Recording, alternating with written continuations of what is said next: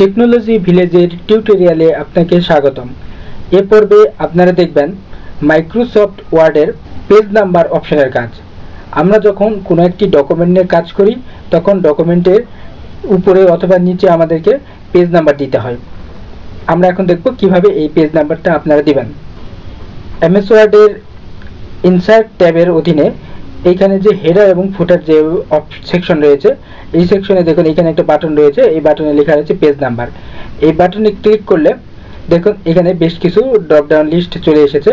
প্রথমে লেখা রয়েছে টপ অফ পেজ, অর্থাৎ আমরা এই পেজ নাম্বারটি কোন জায়গায় নেব। আমি যদি পেজের উপরের দিকে নিতে চাই তাহলে এই টপ অফ পেজে আমি যদি মাউস পয়েন্টার নিয়ে যাই তাহলে দেখুন ডান দিকে আরও কিছু ড্রপ ডাউন লিস্ট চলে এসেছে। এইখানে দেখুন এইখানে হচ্ছে একটা সংখ্যা রয়েছে, অর্থাৎ এখানে বোঝা যাচ্ছে যে আমাদের এই পেজ নাম্বারটি বর্তমানে পেজের উপরে বাম দিকে হবে। তারপরে পরেরটা দেখুন এখানে হচ্ছে মিডল পয়েন্ট শো করছে, তারপরে দেখুন এখানে ডান দিকে শো করছে। এভাবে বেশ কিছু আইটেম রয়েছে। আমি যদি মাঝখানে নিতে চাই তাহলে আমি এটাতে ক্লিক করলাম, তাহলে দেখুন এইখানে এই যে আমাদের পেজ নাম্বার চলে এসেছে। আবার আমি যদি আমার ডকুমেন্টের ভিতরে আমি যদি ডাবল ক্লিক করি অথবা এখানে ক্লোজ হেডার এন্ড ফুটার এটাতে ক্লিক করি তাহলে আমার কার্সরটি ডকুমেন্টের ভিতরে চলে আসবে। দেখুন এইখানে আপনার পেজ নাম্বার শো করছে। আবার আমি যদি আমার ডকুমেন্টের যদি বেশ কিছু পেজে আমি নতুন পেজ যদি নেই, এখানে দেখুন আমি ব্ল্যাঙ্ক পেজে ক্লিক করে করে নিচের দিকে গেলাম। দেখুন বর্তমানে আমার ডকুমেন্টে হচ্ছে 9টি পেজ রয়েছে। এখানে আমি বর্তমানে 9 নম্বর পেজে অবস্থান করছি। এখানে দেখুন আমার পেজ নাম্বার এখানে 9 নম্বর পেজ শো করছে। আমি যদি আমার ডকুমেন্টের একেবারে উপরের দিকে যাই তাহলে দেখুন এখানে পেজ নাম্বার হচ্ছে 1, এটি শো করছে। আবার আমি স্ক্রল করে নিচের দিকে যাচ্ছি, দেখুন বর্তমানে এই যে দেখুন আমার 3 নম্বর পেজ শো করছে। এই দেখুন আমি 9টা পেজের মধ্যে আমি 3 নম্বর পেজে অবস্থান করছি, এই যেখানে 3 নম্বর শো করছে। আবার আমি যদি চিন্তা করি আমার এই পেজ নাম্বারটি আমি নিচের দিকে নেব অথবা অন্য কোনো জায়গায় নেব, তাহলে আমি আবার এই পেজ নাম্বারে ক্লিক করলাম। ক্লিক করার পর এই যে বটম অফ পেজ এইখানে আমি এই যে মিডল পয়েন্ট আমি এটাতে ক্লিক করলাম অথবা লেফট পয়েন্ট এটাতে ক্লিক করলাম। করার পর দেখুন আপনার পেজ নাম্বার এখানে চলে এসেছে। এখন যদি আমরা চিন্তা করি আমাদের এই পেজ নাম্বারগুলো মার্জিনের পাশে নেব, তাহলে কিভাবে নিতে হয় আমি আপনাদের দেখাচ্ছি। এখানে পেজ নাম্বার যে বাটন রয়েছে এখানে ক্লিক করার পরে দেখুন এই যে পেজ মার্জিন এই আইটেমে ক্লিক করলে দেখুন ডান দিকে বেশ কিছু আইটেম চলে এসেছে। এখানে আমি চিন্তা করলাম যে আমার এই যে অ্যাসেন্ড বার লেফট এখানে লেখা রয়েছে এই আইটেম, এই যে বাটন, এই বাটনটাতে আমি ক্লিক করলাম, তাহলে দেখুন আমার পেজ নাম্বারটা এই দেখুন আমার পেজ নাম্বারটা ডকুমেন্টের বাম পাশে এই যে মার্জিন হয়েছে মার্জিনের পরে পেজ নাম্বার চলে এসেছে। আবার এখানেও পেজ নাম্বার চলে এসেছে। আমরা ইচ্ছে করলে এখান থেকে পেজ নাম্বারটা ডিলিট করতে পারি। এখানে ডাবল ক্লিক করে আমি এখানে পেজ নাম্বারে ক্লিক করলাম, ক্লিক করার পরে আমি এটা ব্যাক স্পেসে আমি ফেলাই দিলাম। তারপরে আমি ক্লোজ হেডার এন্ড ফুটারে ক্লিক করলাম। তারপরে দেখুন এই যে আমার বর্তমানে আমি 3 নম্বর পেজে অবস্থান করছি সেটা এখানে শো করছে। আবার আমি যদি স্ক্রল করে নিচের দিকে যাই দেখুন এই যে 5 নম্বর পেজ, আমি বর্তমানে 5 নম্বর পেজে অবস্থান করছি। 9টা পেজের মধ্যে আমি 5 নম্বর পেজে আছি। 5 নম্বর পেজ নাম্বার এখানে শো করছে। আমি যদি আবার এটি ডিলিট করতে চাই, ডিলিট করার জন্য এখানে ডাবল ক্লিক করলাম, করার পর এইখানে এর উপর মাউস পয়েন্টার নিয়ে গিয়ে আমি এখানে ক্লিক করলাম, করার পর আমি ব্যাক স্পেস দিলাম, তাহলে আমার ওটা উঠে চলে গেল।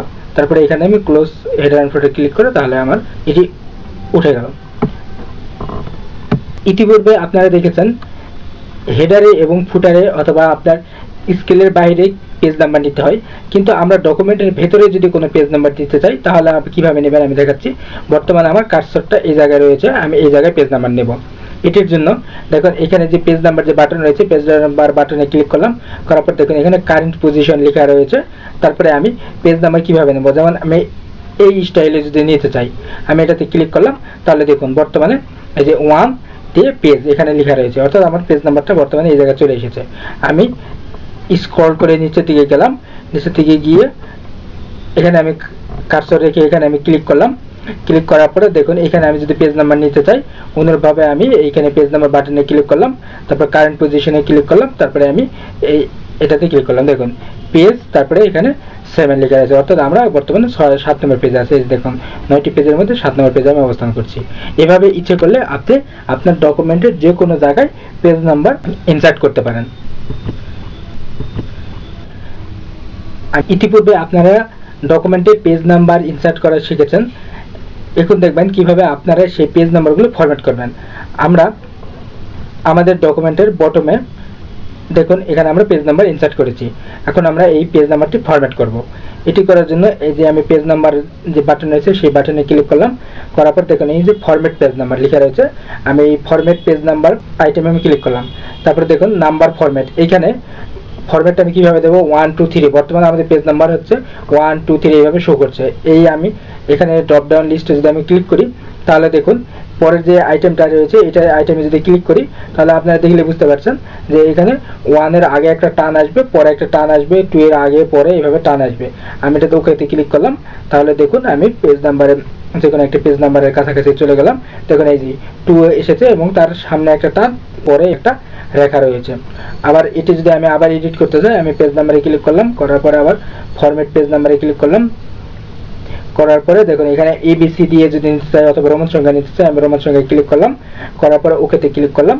ক্লিক করার পরে আবার আমি স্ক্রল করে নিচের দিকে গেলাম, গিয়ে দেখুন এই যে আমার বর্তমানে এই যে 2 নম্বর পেজে অবস্থান করছি। তারপর পরে দেখুন 3, তারপরে পরে আবার এই যে 4, এই যে রোমান সংখ্যা এটা চলে এসেছে। আবার আমরা যদি আমাদের পেজ নাম্বারগুলো রিমুভ করতে চাই তাহলে এই পেজ নাম্বারের বাটনে ক্লিক করে এখানে রিমুভ পেজ নাম্বার এটা যদি ক্লিক করি তাহলে আমার সকল পেজ নাম্বার উঠে যাবে। এই দেখুন আমি স্ক্রল করছি, আমাদের ডকুমেন্টের ভিতরে আর কোনো পেজ নাম্বার নাই। আমাদের ডকুমেন্টে ইতিপূর্বে আমরা যখন পেজ নাম্বার দিয়েছি তখন 1 থেকে শুরু হয়েছে, তারপরে 2 3 4 এভাবে ধারাবাহিকভাবে পেজ নাম্বার এসেছে।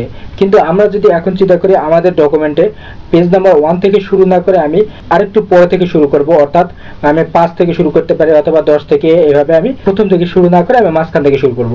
এটি কিভাবে করতে হয় আমি আপনাদেরকে দেখাচ্ছি। এখানে পেজ নাম্বার যে বাটন রয়েছে এই পেজ নাম্বার বাটনে ক্লিক করে এখানে ফরম্যাট পেজ নাম্বার যে অপশন রয়েছে এটাতে আমি ক্লিক করলাম, করার পরে দেখুন এখানে একটা অপশন রয়েছে পেজ নাম্বারিং, তারপর পরে লেখা রয়েছে কন্টিনিউইং ফ্রম প্রিভিয়াস সেকশন, পরে আরেকটা লেখা আছে স্টার্ট অ্যাট। এখানে আমি কোথা থেকে শুরু করব, আমি স্টার্ট অ্যাটে ক্লিক করলাম, করার পর এখানে যদি আমি চিন্তা করি পেজ নাম্বার আমি তার আগে আমি এখানে ফরম্যাটটা চেঞ্জ করে দিলাম, ফরম্যাটটা আমি 1 2 3 এইভাবে দিলাম। তারপরে এখানে দেখুন পেজ নাম্বার 1 থেকে শুরু হচ্ছে, আমি যদি চিন্তা করি আমার পেজ নাম্বার 5 থেকে শুরু হবে তাহলে আমি এখানে আমি ক্লিক করে আমি 5 করে করলাম, অথবা এখানে আমি এটা আমি মুছে দিয়ে এখানে আমি 5 লিখতে পারি, লিখে ওকেতে ক্লিক করলাম। তারপরে পরে আমরা পেজ নাম্বার হচ্ছে ইনসার্ট করে দিলাম, আমরা টপ অফ পেজ এখানে মিটিয়ে দিলাম। দেখুন এখানে আমাদের বর্তমানে এই যে 1 নম্বর পেজে আমাদের এখানে 5 থেকে পেজ নাম্বার শুরু হয়েছে। তারপরে ক্লোজ এটার করলাম। এখন আমি পরের পেজে যদি যাই দেখুন এই যে আমি স্ক্রল করছি, দেখুন বর্তমানে আমরা হচ্ছে 5 নম্বর পেজে রয়েছি। 8টা পেজের মধ্যে 5 নম্বর পেজে রয়েছি, কিন্তু এখানে পেজ নাম্বার এখানে 9 দেখাচ্ছে। অর্থাৎ আমরা আমাদের নিজের ইচ্ছে মতো আমরা পেজ নাম্বার শুরু করতে পারি। এই ছিল এমএস ওয়ার্ডে পেজ নাম্বার কিভাবে ইনসার্ট করবেন এবং ইনসার্টকৃত পেজ নাম্বার ফরম্যাট করবেন সেই সম্পর্কে আলোচনা। পরবর্তী টিউটোরিয়াল দেখার জন্য আমন্ত্রণ জানিয়ে এখানেই শেষ করছি। ধন্যবাদ।